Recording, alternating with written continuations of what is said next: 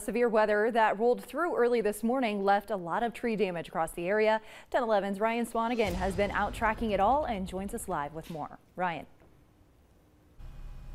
Yeah, Danny, we've been following the severe weather all throughout the night here in the 1011 Weather Shield as these storms move towards and through Lancaster County. A couple hours ago now is when things finally wrapped up. But what you're currently looking at is a large tree that's down across all of 16th Street.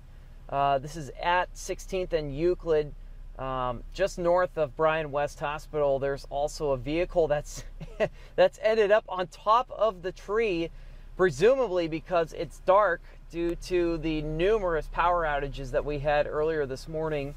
And so whoever was driving southbound on 16th didn't see this whole mess in front of them until it was too late and they ended up on top of the tree. No injuries reported with this, by the way. They're okay. And the folks who were the owners of this vehicle and another vehicle here are just kind of walking around checking out the damage. LES was out here working to restore power. They've been working to restore power all around the city, getting these branches removed and clearing the road.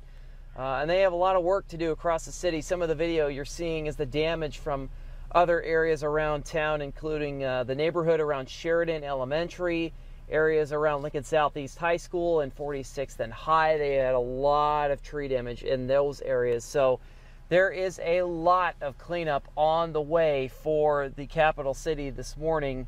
And we're going to continue to show you video of that as the morning progresses. As right now they're working on getting the vehicle off of this tree that's down across 16th at Euclid here in the near south neighborhood by Bryan West Hospital.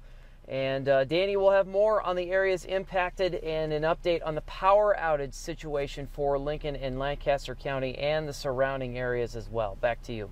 Yeah, 1011's Ryan Swanigan has been tracking this weather throughout the night as well. He was doing cut-ins earlier, so thank you so much for your coverage.